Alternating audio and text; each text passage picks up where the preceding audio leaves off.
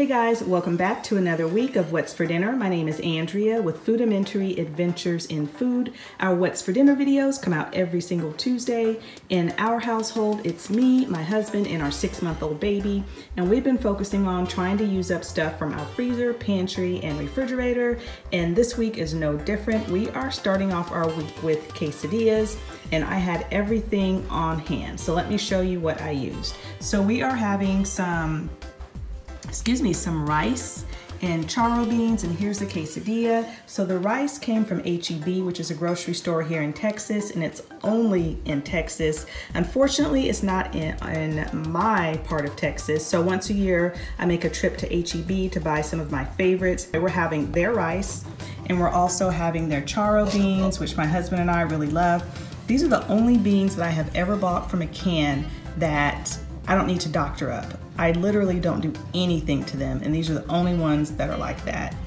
And what else are we having? So we're having the quesadillas, and I just use these extra large tortillas, and I just fold them over, and I added in this zesty ranch cheese that I had in my freezer that I needed to use, and then this grilled chicken breast strips that I picked up from Aldi. These were actually in their frozen section, and so my first time using them was today. So I took out some strips and then I thawed them out, and then I chopped them up, and they're really good. They have a great flavor. I definitely think these are gonna be one of my go-tos from Aldi now.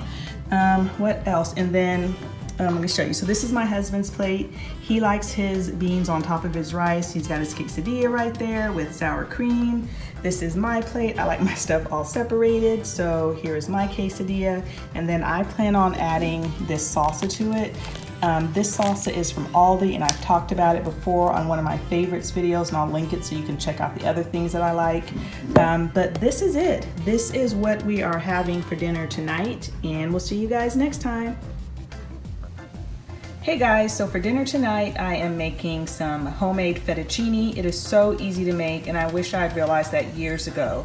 I do still use the jarred sauce, you know, just when I'm in a hurry.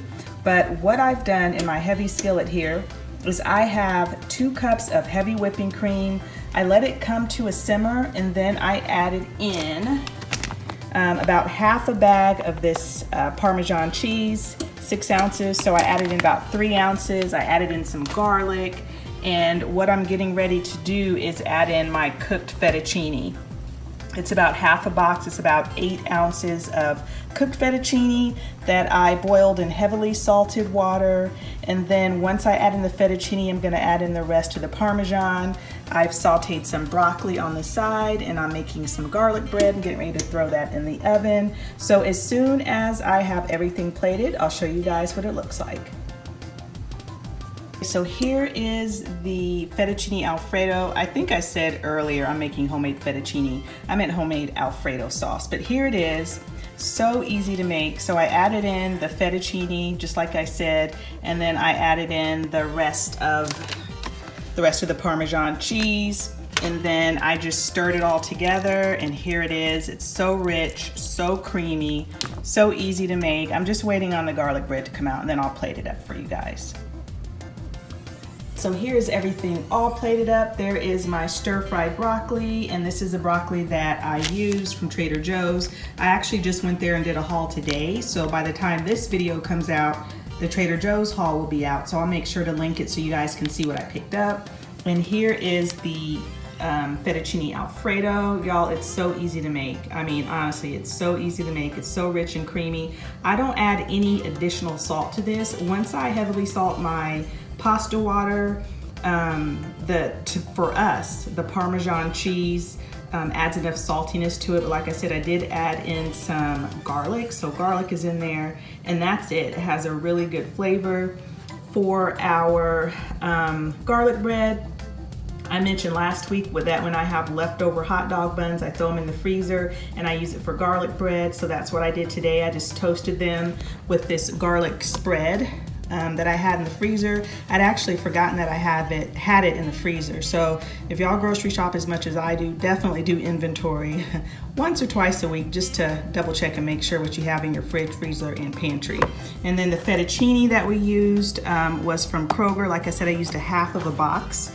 which is 12, this is a 12-ounce box, so I used half in order to make all that fettuccine. So this will definitely be enough for leftovers for us. So anyway, this is what we are having for dinner tonight, and we'll see you guys next time.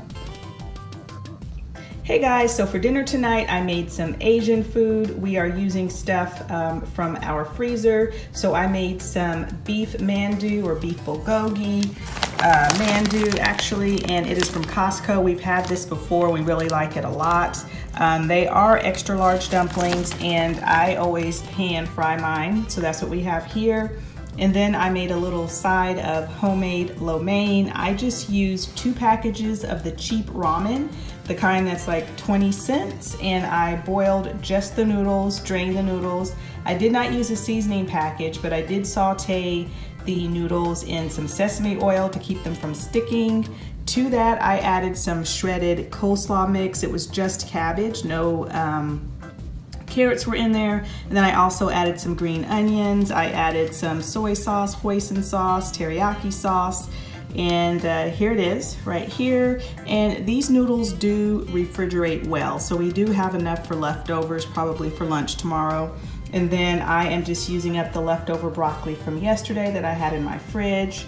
For dessert, I went to my pantry. I had this box of Texas sheet cake mix, and this is not the traditional sheet cake, it's actually the pecan praline.